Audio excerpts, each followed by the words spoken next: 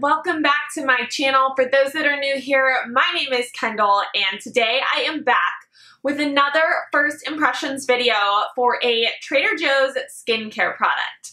Now, recently, probably about a couple videos ago, I shared my initial thoughts on the Trader Joe's Watermelon Facial Mist. So if you want to check that out, I will leave it linked down below for you, and I will also leave a link to my blog post about the same product down there. So basically I did like the video as a first impressions, and then I followed up in a blog post with my final thoughts on it. So if you want to check out both of those, like I said, they will be down below. But for today's video, I am going to be sharing my initial thoughts on the Trader Joe's Watermelon Overnight Face Mask. So this mask is a cooling pink watermelon scented overnight mask that is a water-based gel formula. It is sold for $6.99 for 2 fluid ounces, which is honestly such a good deal considering that there are other watermelon face mask products on the market that run $45 to $50 for not a lot more product. And this mask is formulated with watermelon fruit extract, watermelon seed extract, as well as watermelon fruit water. And if we want to get into some of the more specific ingredients that aren't watermelon related, this does contain sodium hyaluronate, which works to hydrate. It also contains a little bit of glycolic acid, which is to exfoliate. It has plant-derived squalane to moisturize, and it also has other botanicals that work to really invigorate and brighten the skin. But of course, when I originally found it in the store, what really caught my eye was just the packaging. It came in this cute little box, and the box has little watermelon print on it.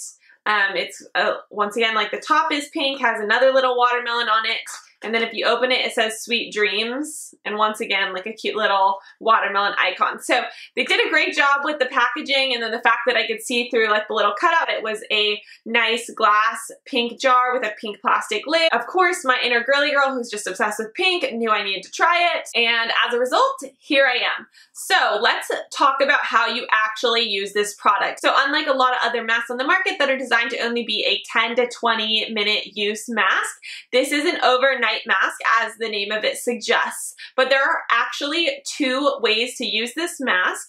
So if you do want to use it as an overnight mask, essentially all you need to do is, after that last step in your skincare routine, you want to make sure at that point that your skin has been cleansed and it's dry, and you apply a generous amount of this all over your face, but you want to avoid the eye area. And you want to just really push it into the skin, make sure the skin's really absorbing it the most that it can right away. And then essentially all you have to do is go to bed. That's it. Then when you wake up in the morning, it's time to wash your face. You want to just wipe your whole face down and you're good to go. So that's the first way to use it, and if you use it that way, you can use it around 2 to 3 times a week or as needed. But if you have really sensitive skin, that brings us to the second way that you can use this product, and that would be using it as a 10-minute mask. So if you're going to use it in that way, you're going to basically do the same beginning steps. You're going to make sure you have cleansed, dry skin. Then you're going to take a generous amount of the product, apply it all over the face, avoiding that eye area. Really push it, pat it into the skin, and then after 10 minutes, take a washcloth with some lukewarm water and wash it off. So you can use it that way if you have sensitive skin, but I'll be completely honest, I do have sensitive skin, and I've only been using it as an overnight mask. And I know that this is a first impressions video, but given that this is an overnight mask and I wanted to just sit down and film this all at once, I tried it about 2 times so far.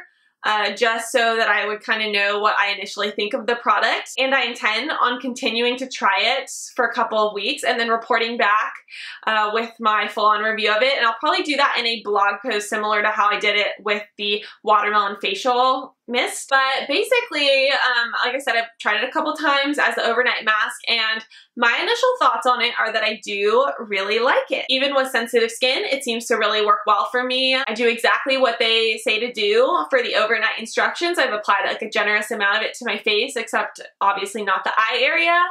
And initially, as soon as you put it on and make sure it's kind of absorbed, you will notice your skin automatically looks a lot more hydrated, which is great. But I know with a lot of products, you might initially look hydrated, and then when you wake up in the morning, it's like nothing happened. That is definitely not the case with this product. After using this, when I wake up in the morning, I feel like my skin looks so hydrated, it's glowy, and just really, really pretty. And I noticed that the first time I used it, and it kind of hooked me on it. For only using it, I think 2 times so far, I'm really, really liking it. Of course, in order to give a full-on review, I do need to continue trying it, but liking it so far. And I wanted to get this video up because I know with some Trader Joe's products, it's like they have them one time in the store, and once they're sold out, especially with these seasonal skincare items. I say that you should get it, especially since it's only $6.99. The product's great, and the packaging is even cuter. It's gonna look great sitting on your countertop, and even the box, the packaging it comes in is super cute. So